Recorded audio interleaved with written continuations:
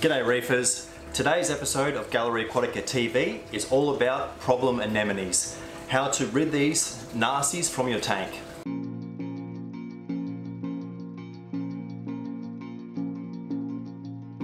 So we've been called out today to deal with some problem anemones in this customer's tank.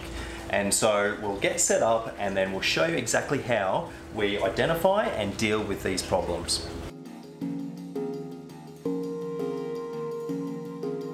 So let's have a look at the different pest anemones that are in this tank.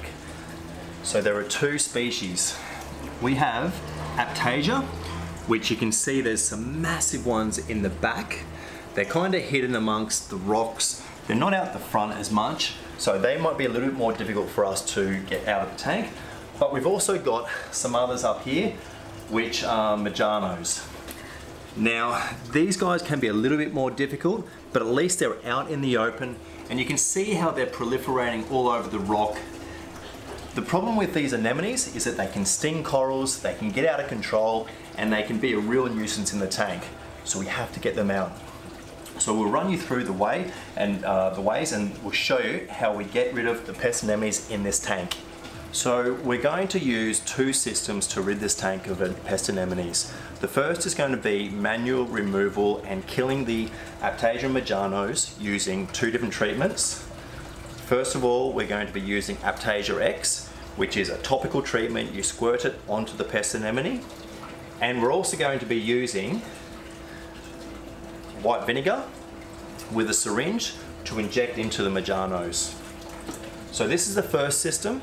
And the next thing that we'll do afterwards is we will introduce some little critters which are going to help by eating the pest anemones as well. But we'll show you those in a few minutes. So the first thing I'm going to do is turn off all of the water movement in the tank. So we have two wave makers and the return pump. And this is going to make it much easier to use the Aiptasia X and the vinegar to inject into the anemones.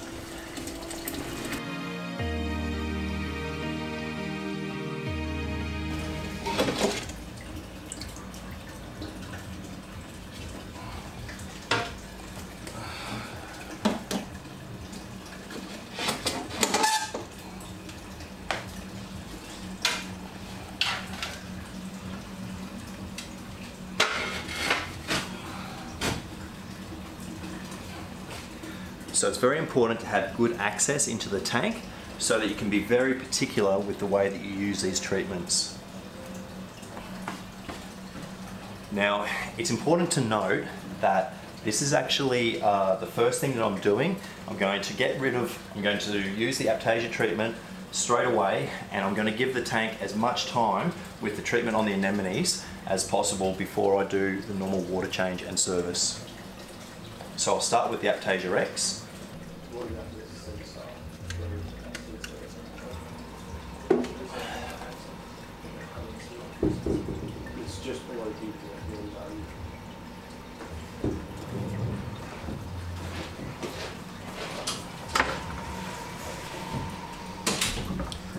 So you can see this is a massive Aiptasia, and I'm going to try and get as much of the Aiptasia X right in the center. There's another one down the bottom which I'm going to try and get.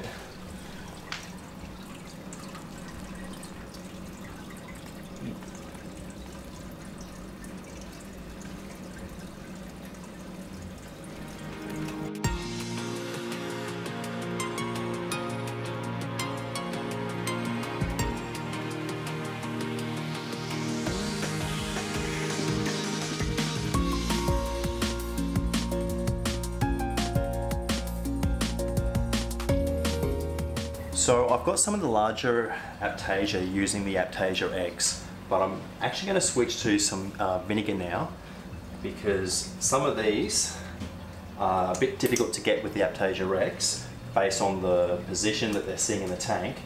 But also the Majanos, I find that the vinegar is a more effective method for killing them.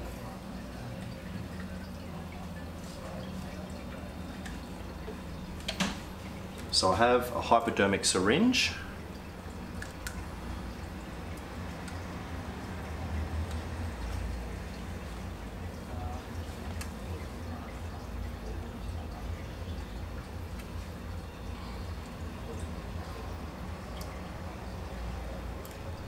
Okay. So I'll start with these big ones down the bottom. I'm just injecting into the base, and I'm putting in a fairly large amount of vinegar.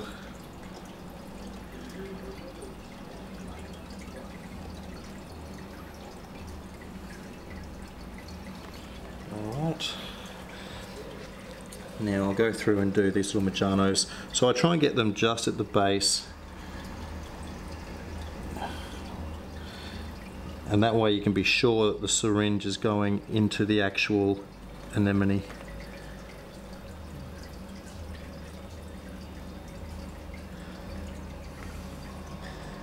The other reason why I do this at the start of the service, i.e. before the water change, so that I can use more vinegar without worrying about an effect on the pH, because I'll be water changing it out afterwards. Alright, I'll reload again. I do try and keep note of how much vinegar I've used so that I don't use too much. Alright, get these ones here.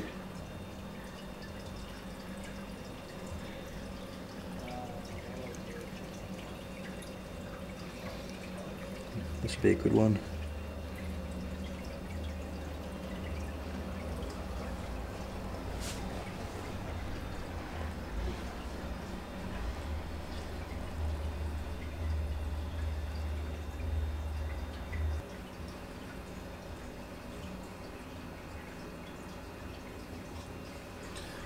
Reload.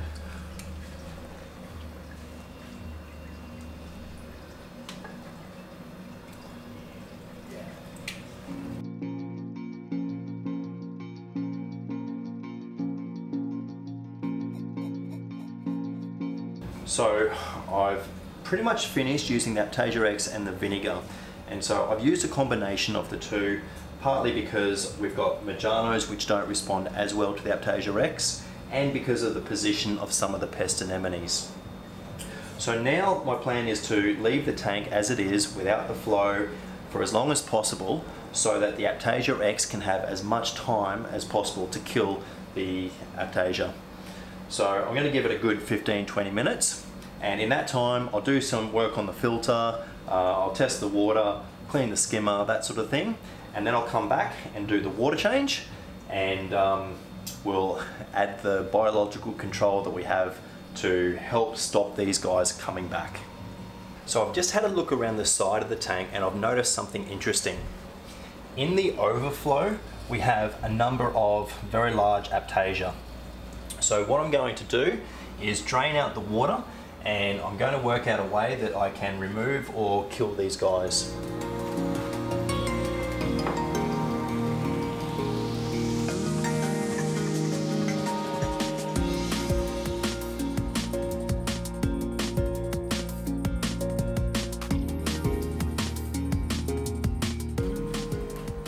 So what I'm going to do,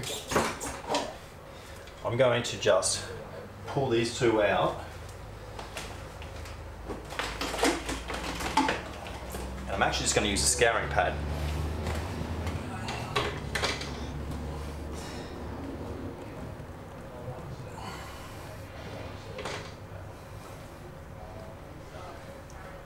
Okay, I'm taking as much of the tissue as possible. I think I've got pretty much all of them. Now, they did squirt out what was probably their larva, but with the biological control that we're going to add, I'm not too worried about small ones coming back.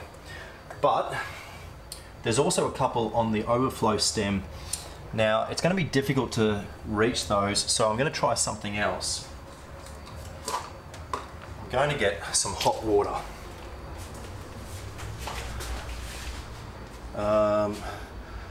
No, I tried cappuccino last time, it didn't work, so we'll go hot water.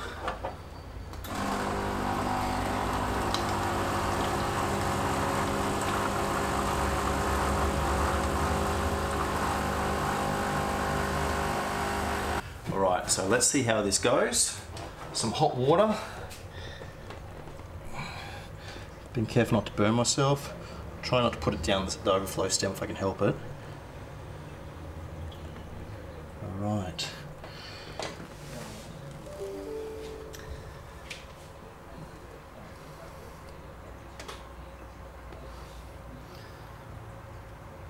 Okay, well, I think I got him. And if nothing else, the smell of the burning tissue is indicating to me that I've killed that Aiptasia, I think it was. So hopefully we've cleared the overflow of Aiptasia. Sometimes you can have Aiptasia and other problem anemones in the sump, but luckily this tank doesn't seem to have any down there. So just a quick disclaimer about using hot water in your tank. You do have to be very careful of a number of things. First of all, you need to be careful that you don't do damage to your tank. If you tip too much hot water onto glass, you can of course cause it to crack. You could probably also do damage to the silicon or other parts of the tank, so I use it very carefully. I also ensure that I don't use hot water over things like zoanthids or pallies or anything like that. Potentially, if you do put hot water onto a pally, you can cause the pally toxin to vaporize and it can be quite dangerous. So I've used this very carefully, ensuring that I just kill the one Aiptasia that is on that overflow stem. Alright, so now back to the tank.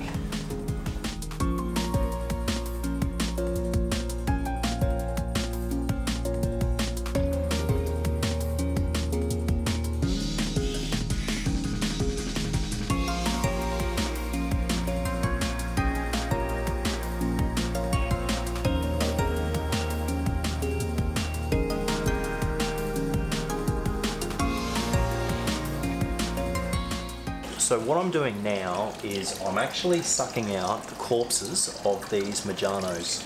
So I pretty much just go over the Majano, pinch and pull, and if you're lucky, you'll get, there we go, you get the whole anemone.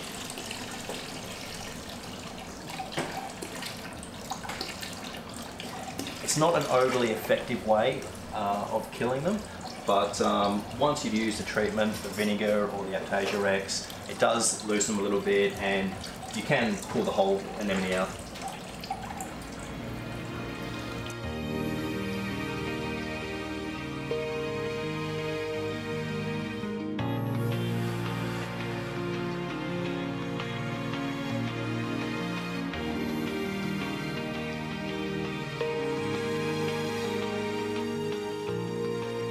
So we've done a 30% water change, and so we needed to do that just so that we can remove as much of the vinegar as possible and just correct the pH of the water.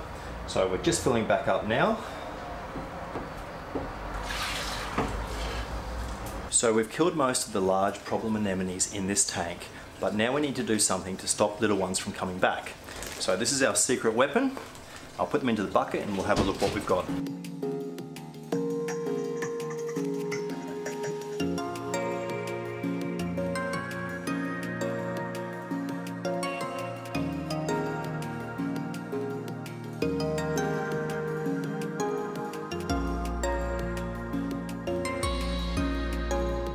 So we have 6 peppermint shrimp.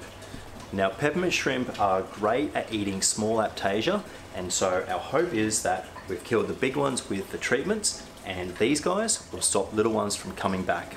So we're just going to acclimate them into the tank. I like to give shrimp a fairly slow and long acclimation, so we'll give these guys at least 45 minutes before they go into the tank.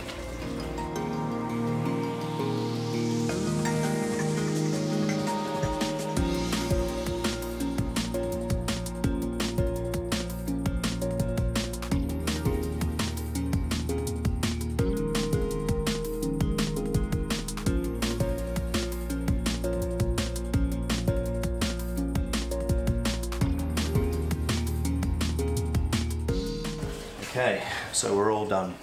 So what we've done today, we've used 2 treatments. We've used Aiptasia X and vinegar to kill as many of the Aiptasia and Majanos as possible. And we've also physically removed some of them through siphoning with the pinch and pull. And we've added 6 peppermint shrimp to stop them from coming back. So we'll have a look at this tank again in another week or so, and we'll see how successful we've been at getting rid of these problem anemones.